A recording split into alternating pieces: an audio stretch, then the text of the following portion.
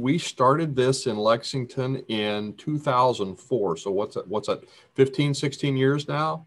And we started out as just kind of a little local thing for inventors and entrepreneurs. And then it sort of turned into sort of a state thing, then a regional thing. My watershed moment was one of the few years back when we did it in 2015. And I was going around to all of the exhibit booths, to all of the inventors that had projects and inventions and products. And there was a couple of young guys there, and they were all excited. I said, guys, I'm so glad that you guys are here. Where are you all from? And they said, oh, we came in from Nebraska. And that was when I knew that this had really kind of become something for inventor, right here in Lexington. And so when the pandemic hit, we thought, well, we're just going to rip the silver lining out of the dark cloud of COVID, and we are going to make this a 100% virtual event. And it has turned into now a 3-day event. We're going to have 30 speakers.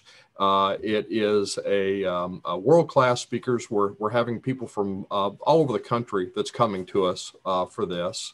And it's really turning into a world-class event. 100% digital.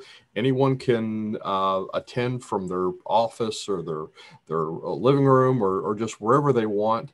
And we're going to have all of these different speakers from all over. We just to name a few, we've got Stephen Key, and he is probably one of the foremost licensing experts in the country. He is author of the very popular best-selling book, One Simple Idea. We've got HSN and QVC product host, Marcy McKenna. We've got Rob Angel. He's the inventor of Pictionary. If you're familiar with the Pictionary game, Louis Foreman, the president of Edison Nation, Woody Norris, the inventor of the bolo wrap. We've got Andrea Iancu. He is the former director of the U.S. Patent Office. So we've got all of these really, really great names, and they're all coming to us online on May 6th through 8th. This is for people who may have a great idea. I mean, what are the people that can benefit from this InventorCon?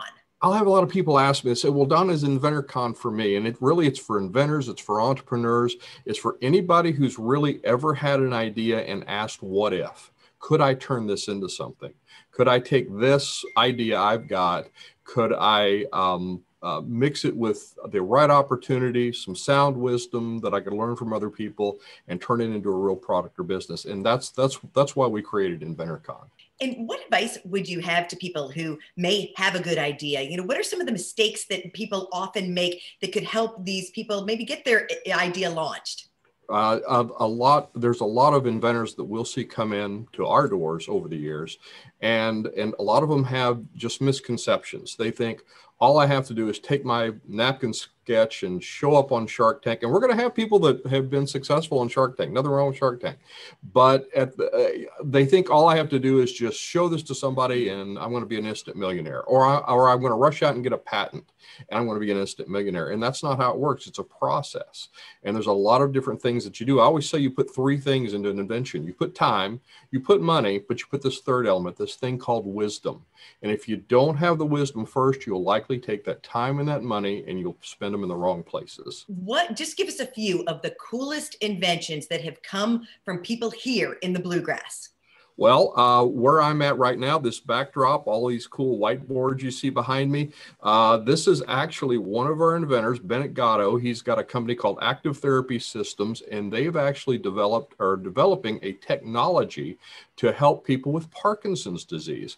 They're engaging their brain and their physical activity at the same time, and they've just won a National Science Foundation grant to further develop the technology, and they've taken off with it. And we see everything like that, and all the way down to everything from complex medical products down to simple garden tools. And we've really seen the gamut. We've had one inventor that he worked on lawnmowers.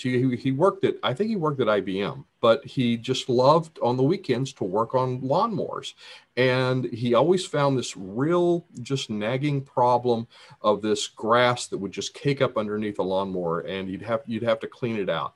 And he came up with this tool that could clean it all out in under a minute. It's a little hand tool. tool, and we watched him sell out at one of the hardware shows that he went to. So the success stories are there. You just have to follow the right process to get there.